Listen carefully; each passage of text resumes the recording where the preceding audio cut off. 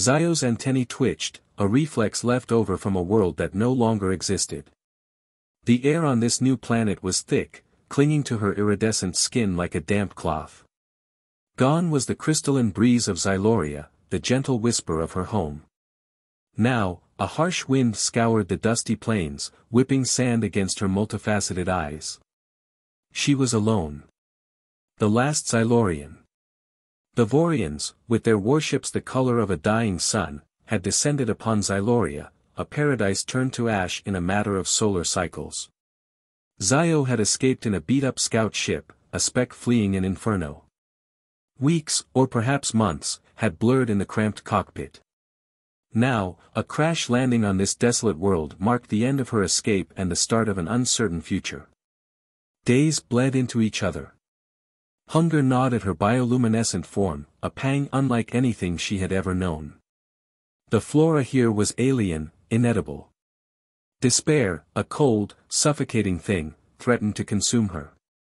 One evening, as the twin suns dipped towards the horizon, painting the sky in hues of bruised purple, a flicker of movement caught her eye.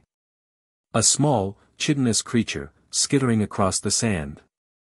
Hope, a fragile bud, bloomed in Zyo's chest. With the limited tools at her disposal, she scavenged from the wreckage of her ship, fashioning a rudimentary snare. After days of trial and error, she trapped the creature. It was unlike anything she'd known, with a hard carapace and 6 spindly legs. Hunger warred with a strange reluctance. Xyo had never killed. But survival is a harsh teacher. With a trembling hand, Xyo ended the creature's life. The taste was foreign, metallic, but it quelled the gnawing emptiness within. That night, as Xyo stared at the unfamiliar stars, a new resolve solidified. Xyloria was gone, but she was here. This harsh world, with its alien beauty, was now her canvas.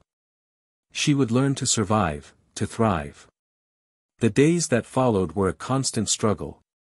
Xyo studied the creatures, the plants, the patterns of the suns.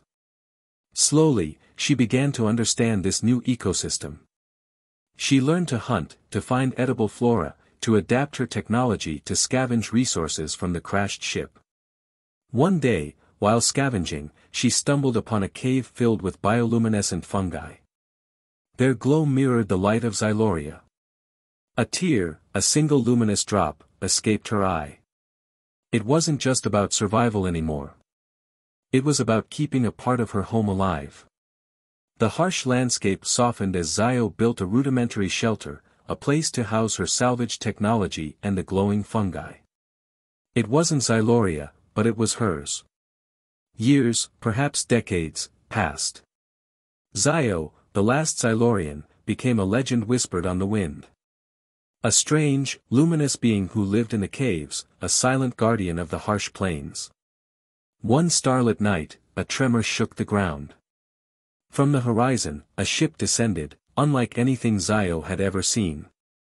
It wasn't Vorian. Hope, long dormant, flared anew. Perhaps, she wasn't truly alone after all. As the ship landed, casting a metallic shadow, Xyo emerged from the cave, her bioluminescent form a beacon in the night. The last Xylorian, ready to face whatever awaited her.